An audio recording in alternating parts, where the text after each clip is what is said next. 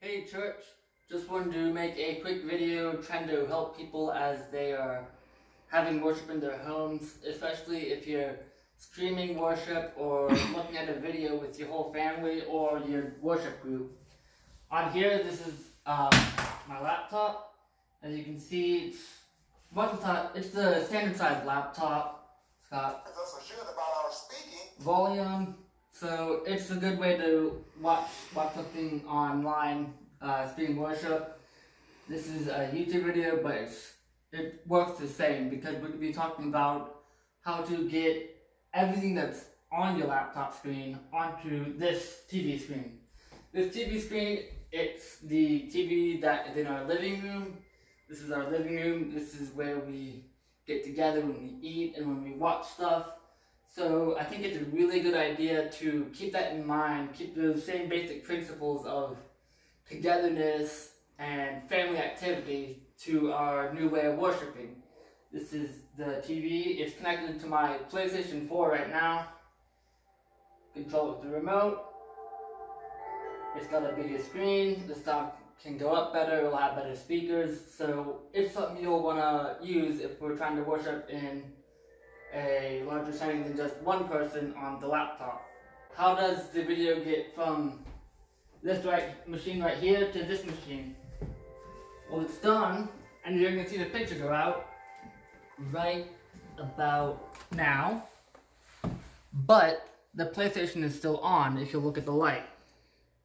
It's still on, there's no video. That's because I unplugged the HDMI cable. The HDMI cable is how the high definition video moves from whatever it's attached to the TV right here.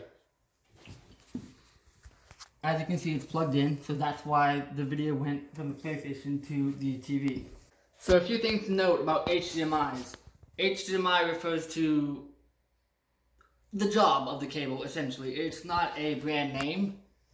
This HDMI cable, it will work on my PlayStation 4, it will work on my PlayStation 3, it will work on an Xbox, it will work on any game console that uses high definition video.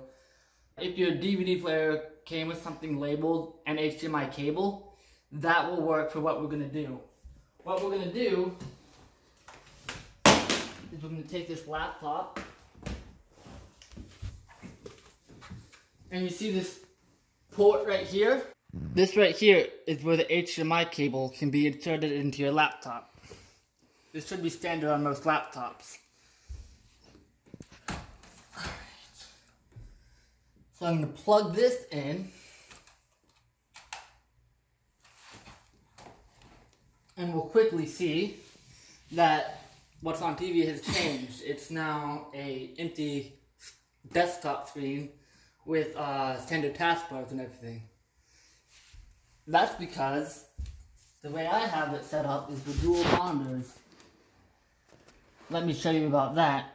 If you right click on your desktop, click display settings, you'll get this settings screen. This is telling you that it detects two monitors.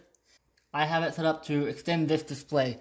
So when I move this mouse here, I can slide it all the way over to the right of this screen, and it comes out on the left of this TV screen. However, maybe you want to set it up where it will show only or duplicate these displays. That means your laptop display will be copied while remaining on your laptop onto here. So not only have one. It really doesn't matter which way you do it. I prefer to extend the display. So what we can do with that is we go back to whatever video we want to share. It's still in a window. We'll grab that window and we'll just slide it over like we slid our mouse onto this display, and then we can press full screen, and then we can press play. Is that our speaking influences other people? And the good thing about this is that it's on the TV. So not only is it bigger, but I need to charge my laptop, obviously. But we can also use our TV remote to increase the volume. And so it works just like your TV. So I hope that this will help you as you are finding new ways to worship, as you're streaming worship with your family, as you're looking at other videos, or even if you're listening to a file that you downloaded. For instance, Polishing the Pulpit, they have audio files. You can download that right on your laptop, and then you can play it out of your TV. So I hope this has helped people come to find an easier way as they worship. Good luck to everyone out there.